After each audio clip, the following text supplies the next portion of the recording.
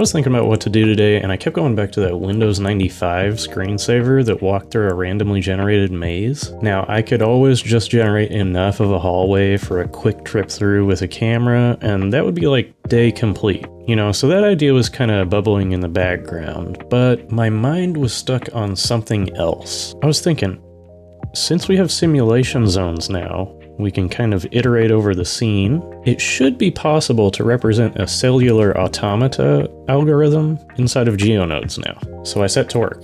I found this great video by a channel named Pause. He has a few videos about procedural generation using both Python and geometry nodes. And oh look, a maze! Well, that would be nice. But for the sake of simplicity, and my schedule, and my own sanity, I chose this cave generation model. This video is really a godsend because he's using Python in Blender to do this, and that means that he's using API calls, and those were a great hint to me when I was trying to find the exact nodes to use. So again, Pause.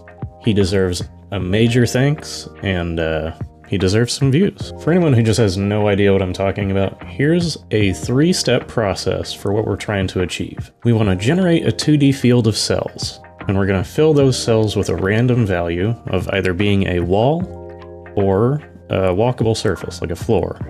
Or in other words, not a wall. Then we iterate over this set of cells with a rule set that can change the status of the grid. Just to explain here, the idea is that with a judicious rule set, you can generate something that is like close to a cave system that's entirely walkable, or at least it could be made entirely walkable with minimal correction. And then finally, we use the status of the cells to build a mesh. Now, steps 1 and 3 are easy.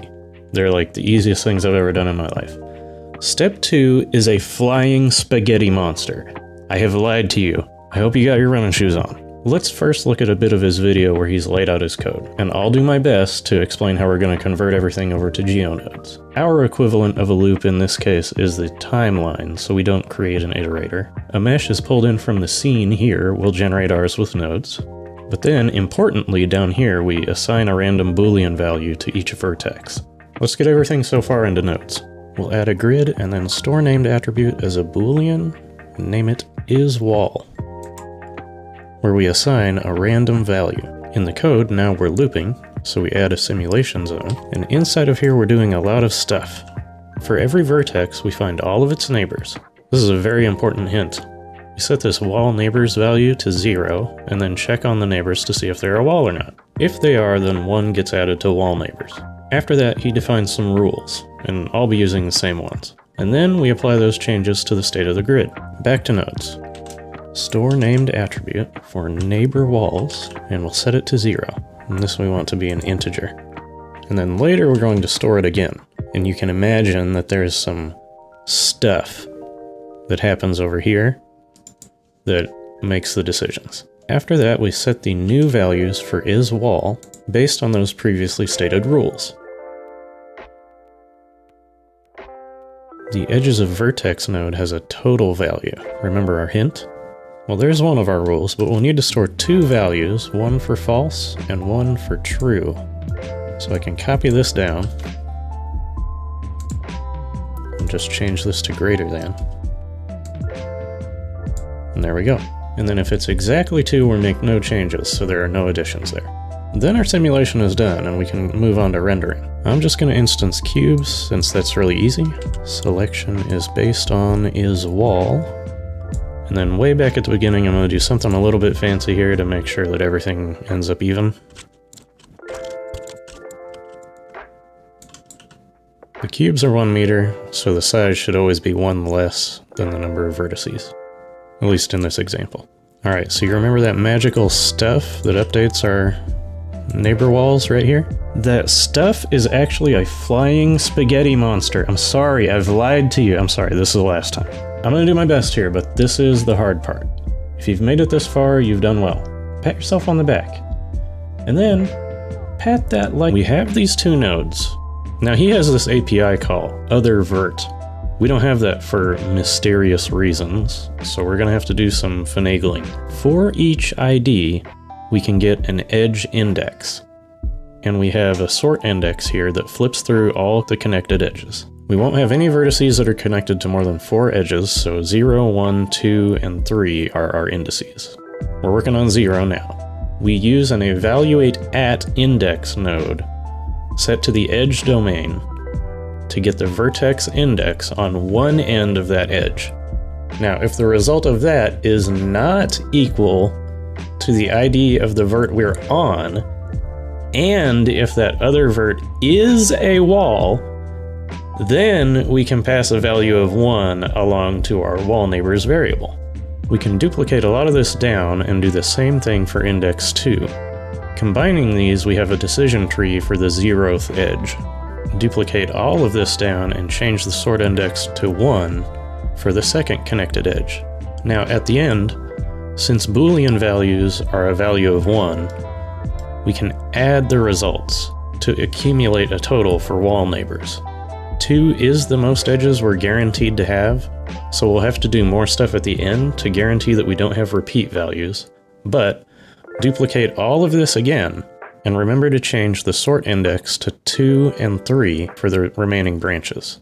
Over here, remember edges of vertex has a total output, and we can just compare that and check that our total edges are greater than 2 or 3, and then we only output a true result if both of these conditions are true. Accumulate everything up, and we've successfully updated our values. Now, since all of this is downstream of a simulation zone, this is all going to take previous results into account. We should be good to go here.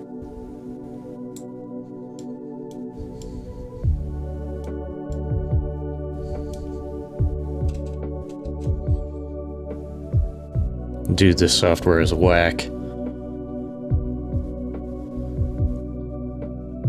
Oh my gosh. We did it.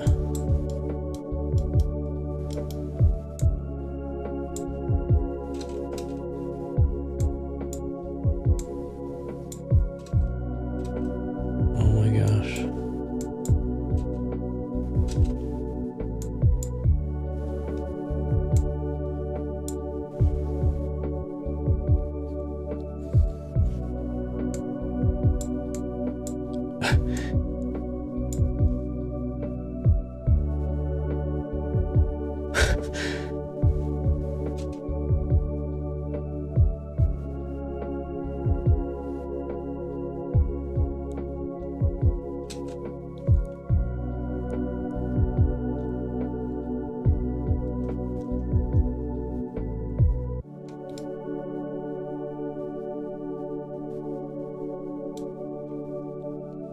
Kind of took yesterday off because I had today off work, and I was just like, I just kind of need to rest up, you know? But we woke up and worked on the deck for a little while today, and then eventually I was just like, I'm sorry, I gotta go. I gotta get started on stuff, you know? And then I chose to implement 2D cellular automata in Blender Geonodes.